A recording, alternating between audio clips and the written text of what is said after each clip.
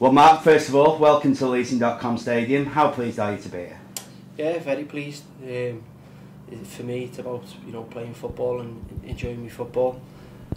Obviously, I've come down here over the last few days and met everybody here, and everyone's been brilliant. And the facilities that the club's got as well. It's a club that's probably is going in the right direction. Something I want to be part of. From your point of view, how did the move come about? Obviously, my contract at Tranmere was up. I'd spoke to a few league clubs, and then just made the decision really that part-time was probably going to be the best way for me, because I want to concentrate on not just football, also my coaching and managing side of things. So it's just me transitioning into life after football, but also still enjoying my football. So in a way, it's kind of like a double-edged opportunity for you on the playing side and on the coaching side, with a view to a future career as well. Yeah, definitely. That's the way I've looked at it really. I could have stayed in League Two and potentially play for the next couple of months at that level.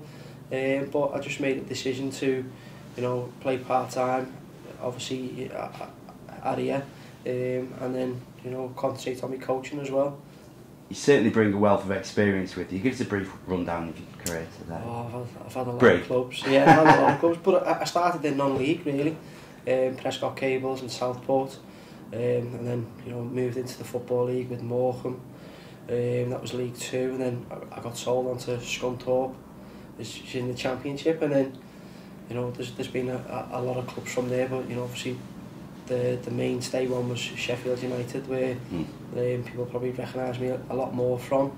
We went from League One to the Premier League. We had some unbelievable times there, played a great style of football, and it was brilliant. And then I went over to Holland for a little bit as well, played in top division in Holland. So yeah, I have a wealth of experience. So I guess the follow-up question to that is, how do you plan to use that experience in your new role here at Macclesfield? Yeah, it's obviously I'm a senior player now, and all the experiences I've had, I can relate that to especially the younger players that we've got, and just try and help them out as much as possible on the pitch.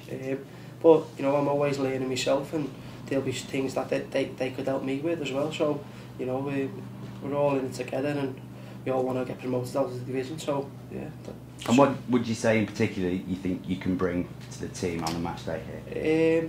My qualities on the ball. I'm composed on the ball. I can still go past players, and got an eye for a pass and a goal. I watched your interview when you signed for Tranmere, where you said that you were a risk taker on the ball. Do you think that's still the case? Yeah, definitely. That's always been my game, is taking risks on the ball, dribbling past players, but not always playing the safe pass, going probably for that killer pass. But as time goes on and you develop your game, it's not always the killer pass. It's about keeping the ball and moving it around the pitch and just waiting for the opposition to open up. And obviously at Macclesfield we have quite a bit of competition for places. Is that something that you'll relish here?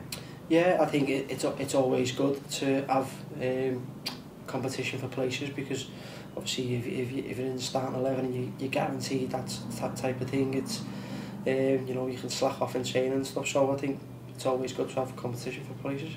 Now, you've obviously experienced promotion in your career before, and clearly we're embroiled in a battle to get that top spot now. How much does that excite you, and what do you think the defining factors will be in whether or not we will ultimately be successful?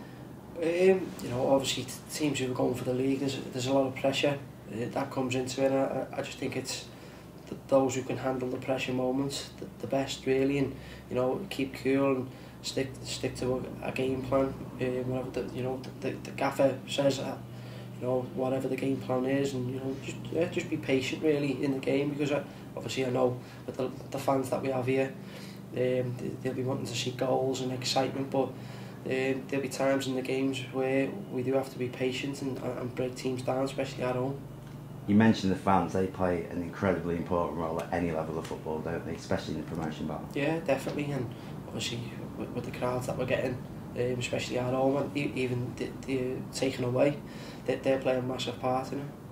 There'll be no honeymoon period for you, I suppose, with Wythenshawe Town, the visitors tomorrow.